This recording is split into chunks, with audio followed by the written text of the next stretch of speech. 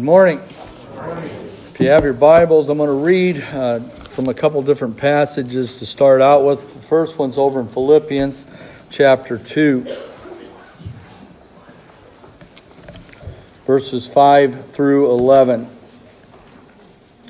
Have this attitude in yourselves, which was also in Christ Jesus, who, although he existed in the form of God, did not regard equality with God a thing to be grasped, but emptied himself, taking the form of a bondservant, and being made in the likeness of men, being found in appearance as a man, he humbled himself by becoming obedient to the point of death, even death on a cross.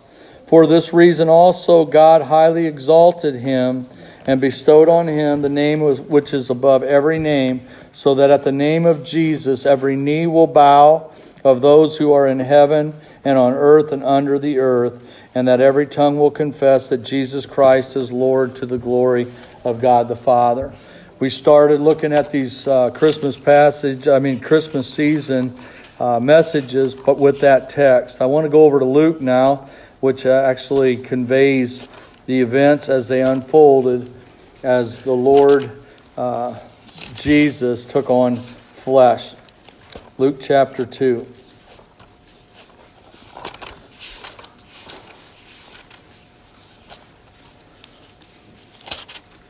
I'll get there. Luke 2.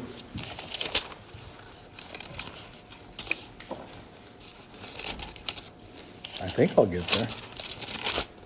Here we go. Now in those days a decree went out from Caesar Augustus that a census be taken of all the inhabited earth. This was the first census taken while Quirinius was governor of Syria, and everyone was on his way to register for the census, each to his own city. Joseph also went up from Galilee, from the city of Nazareth to Judea, to the city of David, which is called Bethlehem, because he was of the house and the family of David, in order to register along with Mary, who was engaged to him and was with child. While they were there, the days were completed for her to give birth, and she gave birth to her firstborn son, and wrapped him in clothes, and laid him in a manger, because there was no room for them in the inn. In the same region there were some shepherds staying out in the fields and keeping watch over their flocks by night. And an angel of the Lord suddenly stood before them, and the glory of the Lord shone around them, and they were terribly frightened. But the angel said to them, "Do not be afraid, for behold, I bring you good news of great joy, which will be for all the people. For today, in the city of David, there has been born for you a Savior, who is Christ the Lord. This will be a sign for you. You will find a baby wrapped in clothes and lying in a manger." And suddenly there appeared with the angel a multitude of the heavenly hosts, praising God and saying, "Glory to God in the highest, and on earth peace among men with whom he is pleased." When the angels had gone away from them into heaven, the shepherds began saying to one another, "Let us go straight to Bethlehem then, and see this thing that has happened, which the Lord has made known to us." So they came in a hurry and found their way to Mary and Joseph and the baby as he lay in the manger. And when they had seen this, they made known the statement which had been told to them about this child. And all who heard it wondered at the things which were told them by the shepherds. But Mary treasured all these things, pondering them in her heart. The shepherds went back, glorifying and praising God for all that they had heard and seen, just as had been told them. As we have been looking at for the past couple weeks, this is our third week, and then next week we'll actually have our Christmas program with a lot of special music and looking at the Christmas story again. It'll be almost 4 weeks we've been doing this. We've been between books, and I didn't want to jump into a study, but for me this has been a real blessing. Actually, we had Christmas yesterday with my entire family, my sisters and their children, and the in-laws that was married into the family. We had, about 35 or so in our home. and we read these very texts together and prayed and praised God for our Lord Jesus, for His coming. And that's what I've been trying to, for all of us, is to instill in us in this time, not a dread that we often have when we come into this time. We're overtaken and overwhelmed by just the whole spectacle of what has become Christmas. And our Jesus tends to get lost in the shuffle. And if not lost, relegated to a very small place. And that should never be for us. We shouldn't dread it. We should glory in this season. The opportunity to worship Him in light of what He did in His incarnation, what it means. And so we've been looking at that these past several weeks. And it is a wonder as to what occurred when He entered, our Lord Jesus entered time and took on flesh. What was made possible and what became the reality for all us who do believe. The potential in Him for all mankind, but for us specifically. And this morning, I just want to kind of run through some of these things. It's not exhaustive, because I could go into the theology of the various points of this means this and this means that. I'm going to stay rather general in these things. But there are many that are obvious things that are to be considered. They're to be gloried in. They answer the question, so what about Him coming? What does that mean? And it means everything, to be honest with you. But we need to stop, because when we stop and we consider these things, then He starts taking the rightful place. It's not just a story. It's not just a birthday. It's the entrance into history of the Son of God, who would become the Savior and provide for lost man. And so we need to stop and pause, slow it down. I truly believe throw it into stop. Not just slow down, but stop. Don't let it get run over. Because if you don't do it, and I'm not willing to do it, who is? Who's going to take the time to turn their friends' eyes to the cross, to the incarnation, and ultimately to the cross? Who's going to do that? Who's going to take those family moments that you have to read the Scripture and say, this is what it's about? Truly, this is what this season means. And bring it into perspective. So that's what we're doing. So this morning, I just want us to consider the gift, if you will, that has been given to us who have believed. There's many things that have happened. One of those things has to do just with His entrance into time and taking on flesh and living among us. Many people recognize the historical Jesus. Even religions that do not realize or recognize Him as the Son of God, as the Messiah, as the Savior even. They at least recognize as a historical figure, and they respect the fact that He lived among us. But for us who believe, He came and He lived in this world. He walked amongst us, dwelt amongst us, as one song we just sang stated, and He served to provide an example of how we ought to live, how we ought to be towards the sinner and toward the saint, how we should be. And that is so powerful for us. We lose sight of it. Go back. You ought to read, every one of us, I truly believe this, all of us ought to read the gospel, at least one gospel every year. At least one of the gospels. One of the gospels. I'm not saying that should be the only book. I'm saying read the other scriptures. But included in your reading, if you're not going to read through the whole scriptures, read one of the gospels so that you can see how He lived. How He related to the diseased, the hated of society, the sinner, as well as the saint. How did Jesus treat humanity? How did He treat the children? It's His gift to us. He came. I mean, do we understand that? He entered time. It's His story, I get it, but He entered history. And He lived in the flesh and walked amongst us. So that's number one thing that we have. One of the things we have in the incarnation.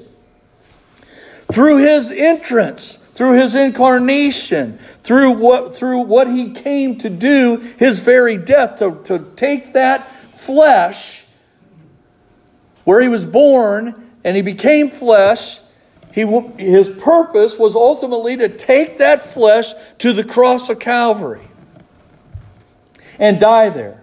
For unto us has been born a what? A Savior. You only need a Savior if you're in need of being saved. And the fact is the whole world needed a Savior. And because He came, there is a Savior. He is the Savior. So there is a path of salvation because of the birth of Jesus Christ. Because He came. And I think we all glory in that. I mean, I do. That's what I'm thank you, God, for coming, because I'm thinking of how lost I was and how hopelessly how hopelessly lost, if you will, I was, or you were, or we were without Him. There was no changing it. There's no changing it. The whole Old Testament looked forward to this moment. That He was coming.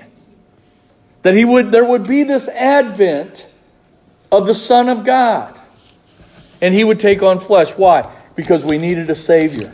We needed a Savior. And He came. Praise God. We're told in Scripture, by the way, that not just one of us needed Him, we all do.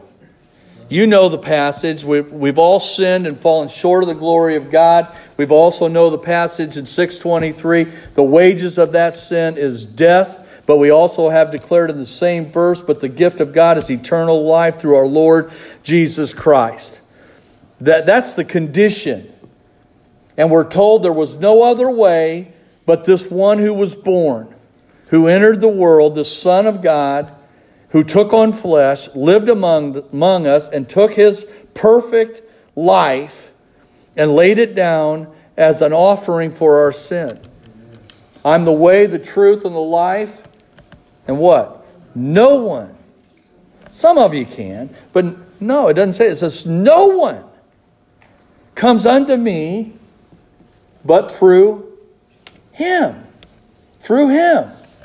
He's the way, the truth, and the life. No one can come unto the Father but through me. Jesus said that. But through Him. Acts tells us, 4:12, how many names? How many denominations? How many religions are out there? You can go any way you want. As long as we're all going to the same place, you get there how you can get there. I'm going to tell you something. Do you realize how insulting that even that idea is? Have you ever thought of how insulting that is to what this whole message is about? To ever even say that is to just spit in the face of the gospel and the work of God the Father and Jesus the Son and even the Holy Spirit of God, but specifically in the incarnation and the entire story of Jesus Christ. If we can say there's many names by which you can be saved, there isn't. That's why we rejoice in this season. That's why we give Him a day on the calendar. His birthday should mean something to us. It should be celebrated. It should be something and I get it. You got these people who want to debate. Oh, we don't even know if it was the 25th. I don't care if it was the 13th or the 12th or the 1st. I don't care. He was born. And He deserves a season that's celebrated, especially by the people who know it. There's no other way. There was nothing. There wasn't anything we could do to change the situation until this child, this Son of God, took on flesh and he entered the world. And hope sprang. And it did spring eternal for those who believe. It did. So we have that. We also have, in light of that, and the fact that he did come, the fact that he did go to the cross, we have a resurrection. He didn't just stay there. He was exactly what was declared on his birth. It was Emmanuel. The prophet said, this will be the sign. A virgin shall conceive and bear a son and shall call his name what? Emmanuel. God with us. He was exactly who he said he was. And death can't hold God down. And the death he experienced was the ultimate in death because it was separation from one who didn't owe any separation.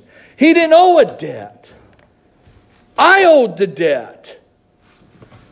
You owed the debt. We owed the debt. This world owed the debt.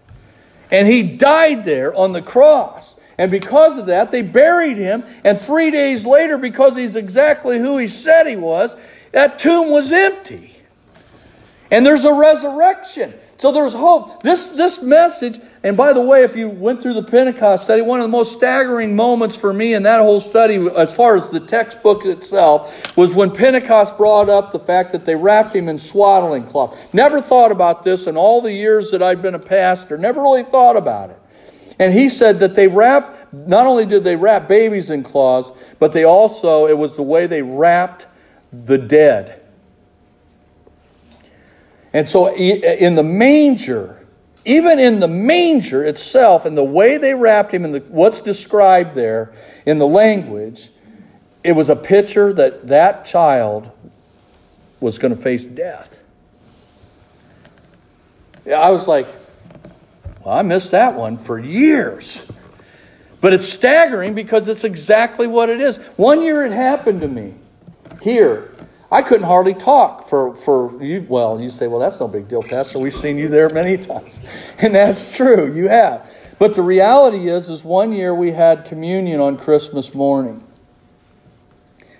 And I'm sitting here and I'm looking down and I was referencing the manger. And I looked down and saw the communion cup. And that's what it was all about. The bread and the cup. That baby was born to provide not only for our sin, but to provide the hope of life in him.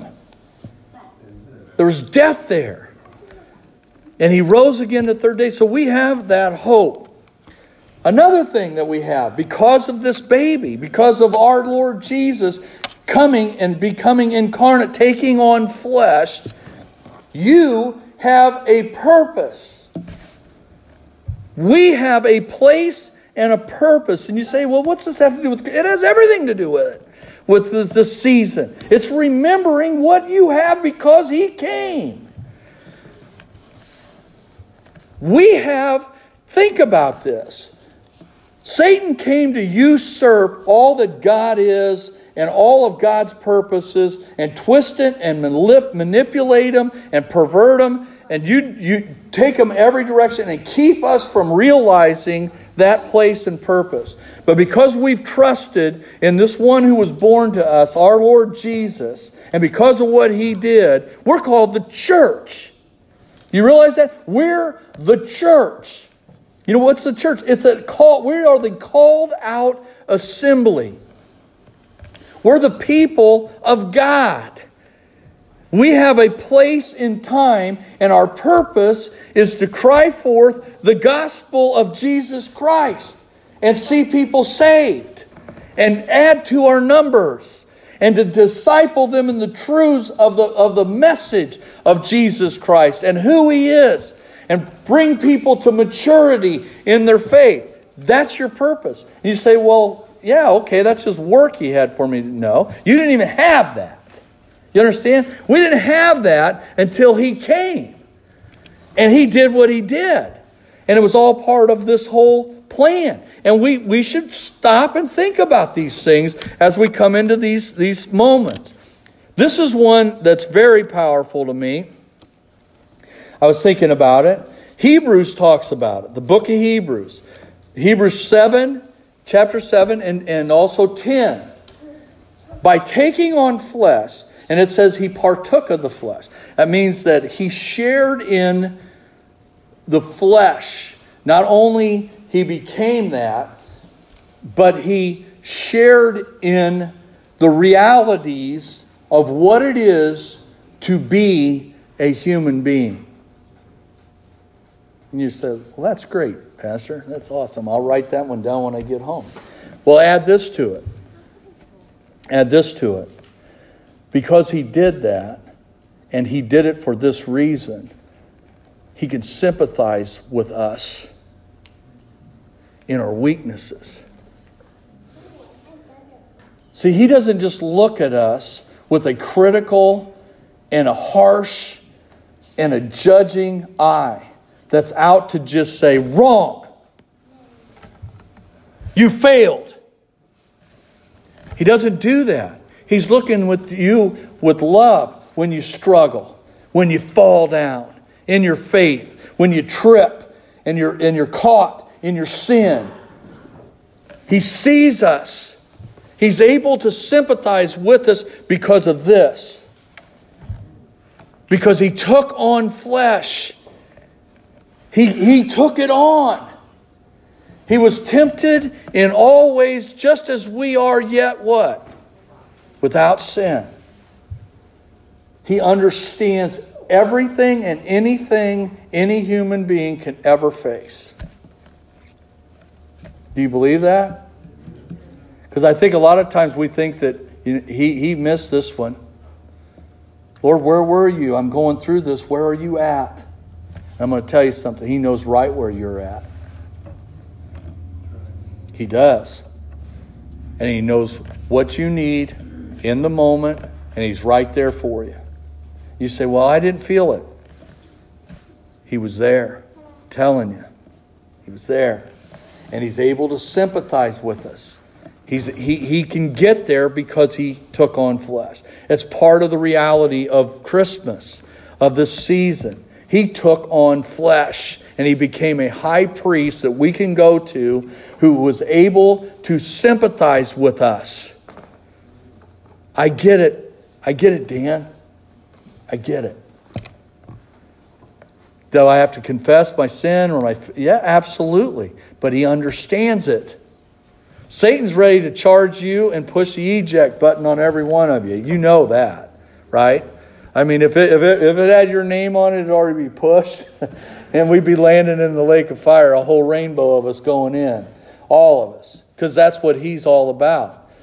Jesus sympathizes with our weaknesses, and he pleads the blood.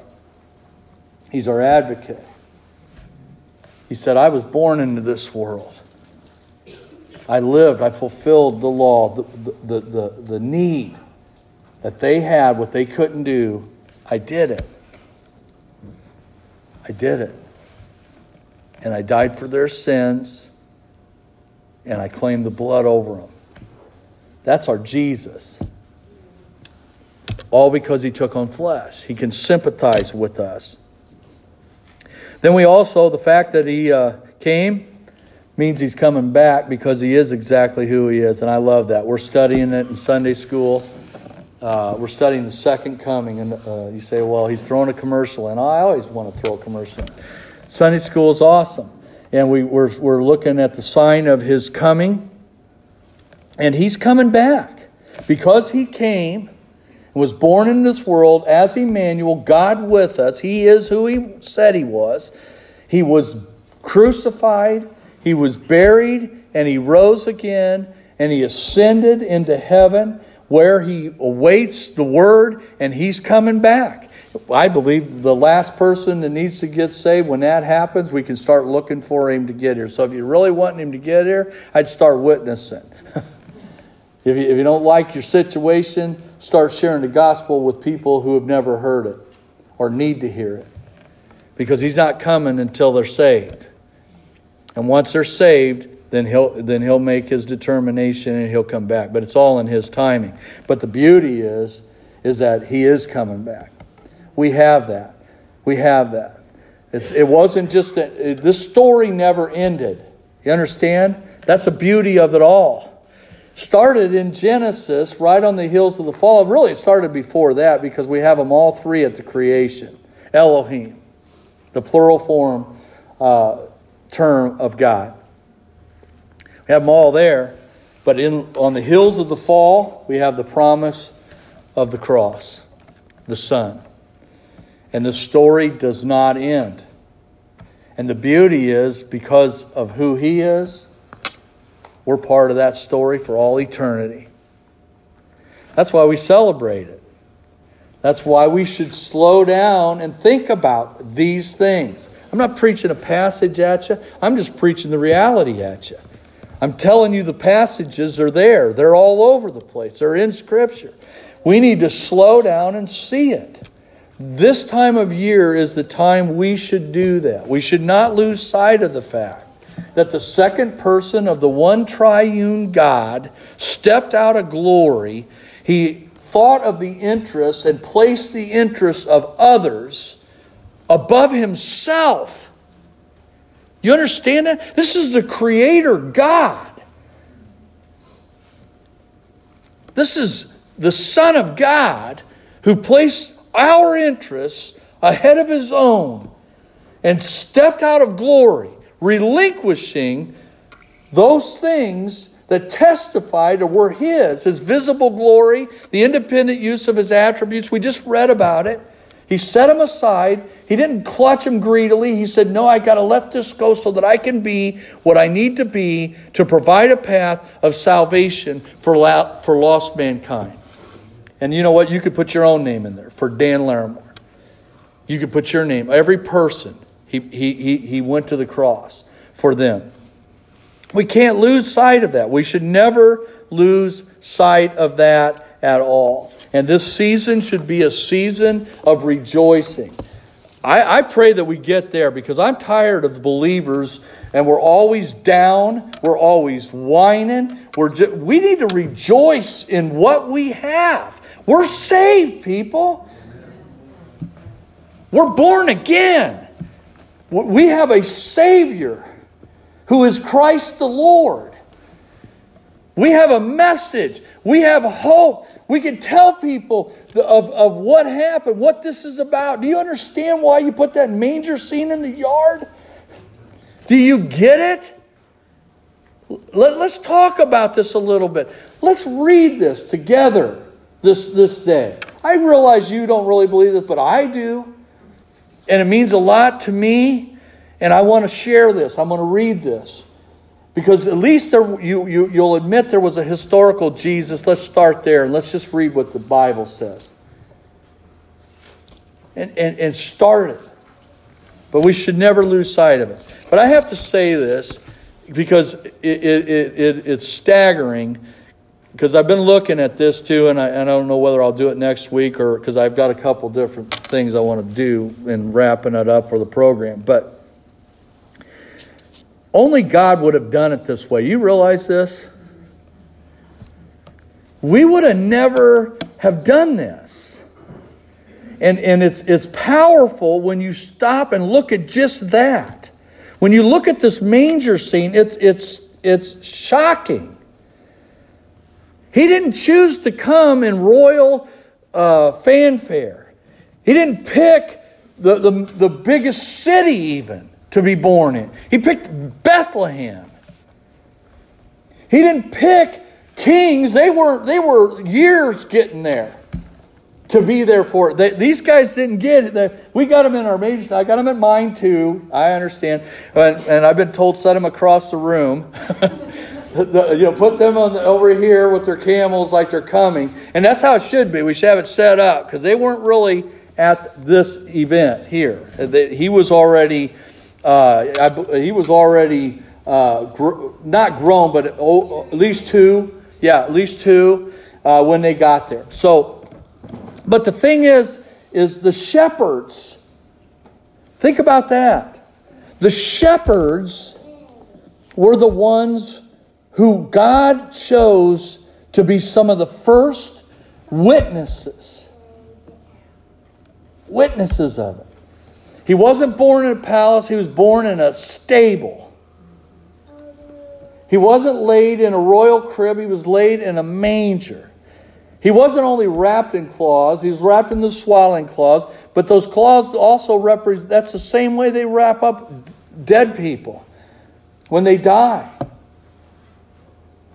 I mean, all of these things, the whole thing just is a mind blower. How God did this.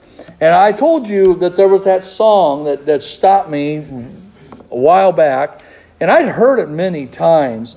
But it speaks of Joseph's struggle with coming to grips with why would you do it this way? But I love that the shepherds were there because they were the lowest of the low. And Jesus doesn't always... It's easier for a camel to go through the eye of a needle than for a rich man to enter the kingdom of God. He chooses the weak and the outcasts. And he started with that. I mean, I just think it's a powerful image altogether. He's out to save those in need. And they range from the richest right down to the vilest. And I praise God He chose to save those vile ones, because I fall in their ranks. I don't know where you fall, but I know where I was. But this song was a strange way to save the world. I just want to share the words of it, especially the chorus. But it reads this way, and I'm not going to do multiple times, but you'll get the gist. I'm sure he must have been surprised, and this is coming from Joseph's perspective. I'm sure he must have been surprised at where this road had taken him, because never in a million lives would he have dreamed of Bethlehem. And standing at the manger, let me make sure I get this. He saw with his own eyes the message from the angel come to life. And Joseph said, and this is the song, "Why me? I'm just a simple man of trade. Why him with all the rulers in the world? Why here inside a stable filled with hay? Why her? She's just an ordinary girl. Now I'm not one to second guess what angels have to say." And then he says, "But this is such a strange way to save the world." Isn't that powerful? It is. To think of how it could have been if Jesus had come as he deserved.